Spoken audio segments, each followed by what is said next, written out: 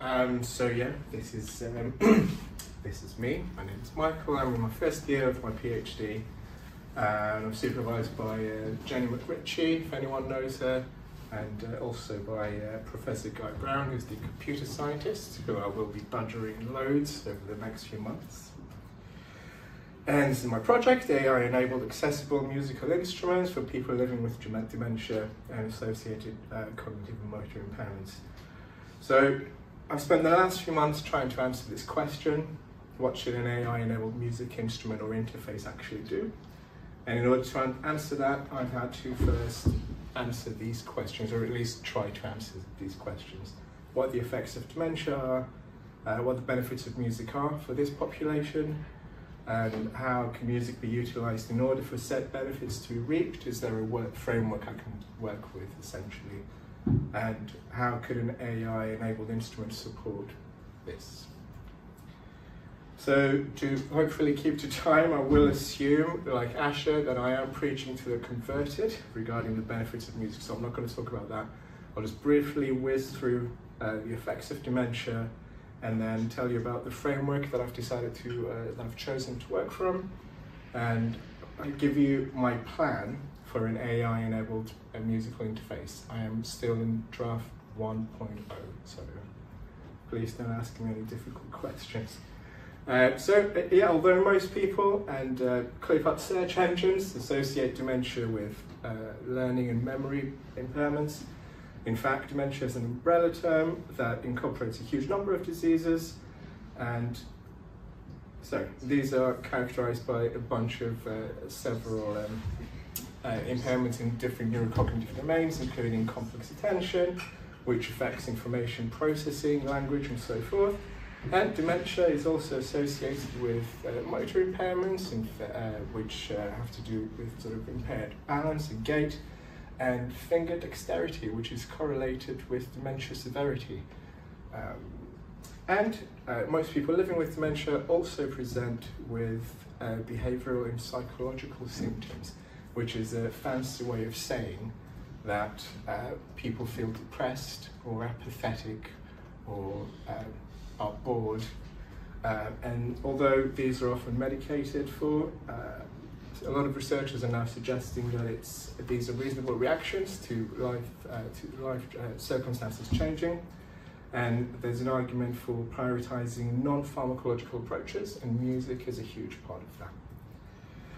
And related to that, something that comes up a lot in the literature is that people living with dementia want to be engaged in meaningful activities, and they want to be treated and known as individuals beyond their diagnosis, which again, even though it seems common sense, somebody has to say it. So to return to my questions, the implications arising from considering the effects of dementia for me means that I need to take into account the cognitive impairments, the motor impairments, of which with the declining finger dexterity, and the need for meaning, the absence of which is linked to psychological distress. I'm not going to preach to the converted about the benefits of music, so I'm going to jump straight to the framework that I've adopted for my project. Thank you for laughing at my visual joke.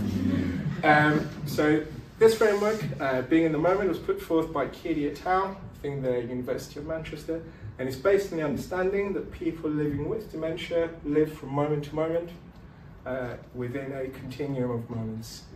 In this approach, meaningful experiences can be framed as meaningful moments, and the process is broken down into these 4 sequential steps of creating, being in, ending, and reliving the moment. A moment it can be created by responding, for the person with dementia, it can be created by responding to something that stirs a memory, or via a relational interaction with another person. Relatedly, being in the moment can exist and be sustained within the context of a relational or interactive process. And ending the moment can be quite sudden, can be initiated by the person living with dementia. And finally, the reliving the moment sort of final step refers to opportunities to recall the moment afterwards, but at the moment it's the first 3 steps that are most relevant to my work. So since starting my PhD in October, I've been visiting community support groups around Sheffield, armed with my iPad and a Rolly Block light pad. and getting to know people living with dementia and just playing with them, having fun. And I observed that people who did not play an instrument previously were quite keen to experiment and enjoy themselves more than those who'd previously played. So they clearly didn't have an expectation of how they should approach this, which was interesting to observe. I also observed that a little bit of modelling on my part was enough. Just me kind of tapping a couple of notes on the key on the iPad block was enough to get them going. I found that even the most reluctant takers would join and be in the moment with me if I used sort of a call and response approach, where I would play a thing, they would play a thing, and then we would have this conversation with music. And finally, due to the design paradigm of using squares and lights to denote the notes, which is used by a bunch of different applications, anxieties regarding getting it right were even further reduced because people could just hit the lights. So I've come up with a draft AI plan, keeping in mind the different impairments of dementia, the observations that I've made, and the framework of Kidi et al.'s being in the moment. And the plan is this: to have a sort of call and response mode of interaction as the core, and then some form of generative composition to achieve the goal of creating and sustaining an extended moment with music. So I'll take you through each step the way I'm envisioning it will work. So the idea is that the user first chooses an instrument. That instrument will dictate the sound palette for the session. Then the compositional model would draw a sound from that palette and spit out a melody, the call. Starting quite simply, 1 or 2 notes perhaps, and then wait for the user to respond. When the user responds, the call will serve 2 purposes. It's to invite the user into creating a moment and to model how to interact. Essentially, I'm trying to build myself into an AI, so that all the user has to do is play. So the call and response will feed the AI data on 2 things, which is speed, by which the user is interacting, and the reach of their movement, to bring back the declining finger dexterity. So the idea is that the speed will sort of tell the AI to either slow down or speed up, and the reach will tell the AI to maybe reduce the number of available notes. So, for example, you can have 1 note, 1 button, or you can have all the way up to 25 notes with tiny little buttons. So the idea is to go between those depending on how the user is interacting with it. All the while, the composition model will be building an accompaniment, utilizing sounds from the palette to underpin this call and response. And finally, the interaction will be brought to a close in some way. So at the moment, my plan is for 1 person, but the ideal is that this enables 2 or more people to play together. So as this doesn't exist, I've mocked up a video, which is complete fakery, but hopefully it'll give you an idea of how this might work.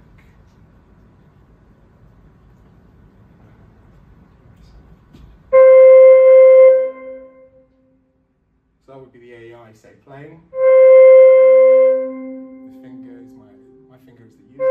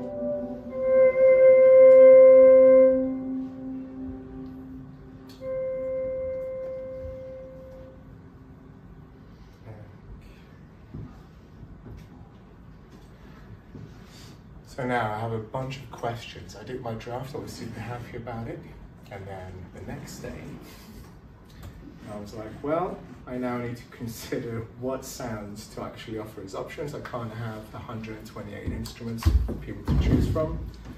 I need to understand how to relate the choice of instrument to the sound palette. Again, I can't have an unlimited number of instruments. Regarding the composition model, I need to understand how to build and release tension and complexity, and how to utilize rhythm perception and entrainment to create rhythm and temporal cohesion and guide the user accordingly, and how to bring the moment to an end. And my final destination, how to use this in order to enable a group of people to play together. And that's kind of it. At the moment, I'm in my early stage, so anything that jumps at you that you think, oh, you should use this, please tell me, because I'm at that point. So yeah, that is it. Any questions or suggestions or feedback? Raise your arm in that way, yeah? Yeah, yes. I used to teach primary, so it creeps in, you know. Yeah. Well, it's not really a question, but I'm getting big, interesting resonances here. So this is Noam Lederman, who's a PhD student at the Open University, who happens to be a high-level professional drummer. He's been flown out to LA, you know, like every week type thing. And he's been making a drum agent, which in fact he designed it to do call and response with high-level professional drummers, okay, who like it, right? And but then he found that he tried it with complete beginners, and provided you sort of, you know, kept it, you like took the temperature down a bit. Beginners really liked it, and so it's not really a question, but I'm just thinking about the role of rhythm, you know, and the power of call and response, and what a wonderful application area. Sorry, so it's not really a question. No, that's yeah. Great, but I meant to get in touch with you anyway about polyphonia. Oh, okay. And see how I might be able to use some of that in my compositional model. Well, it made me think that too, but anyway, thanks. That's very good, thank you, sir. I think Asha, back. Yeah, it's Asha.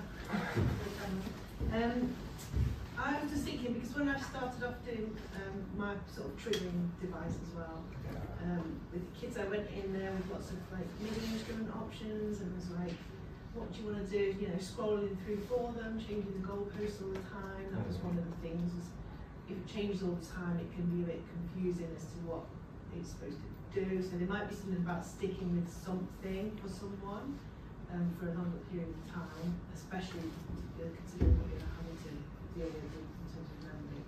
And the other thing was, the thing that I ended up with that was one of the greatest moments was with somebody who was triggering something that was already like a piece of sound that already existed. It was the Mamma Mia song. So they were doing call and response with the music therapist, and they had two tiny snippets of the samples on the buttons, and the music therapist was able to play and then back and forth with that. So I don't know if there's something about, particularly with older people and the types of music that trigger them. You made this when you're taking some of those snippets of those songs. I've tried that. That's super cool. I've considered like creating like sampled instruments based on like snippets of music that people like, but it's interesting that the specific population, there's a lot done with like reminiscence and like rehashing the past.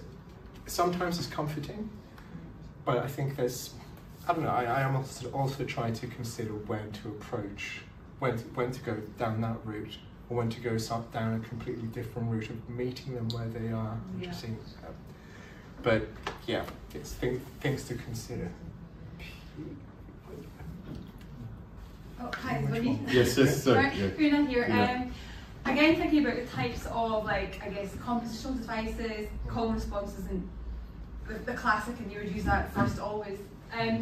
But then thinking what we were saying about music therapy, the way music therapists interact with people one-to-one, and Tony Wigram's work about the types of interactions. So you could have, you play something with with your client that might function as a kind of grounding thing, you might mirror them, so there's different types of using what they do and reflecting it back in different ways. So there's a whole big list of categories. I'll see if I can find the paper just now, but just to extend the types of things you're asking the AI to do. Just a thought.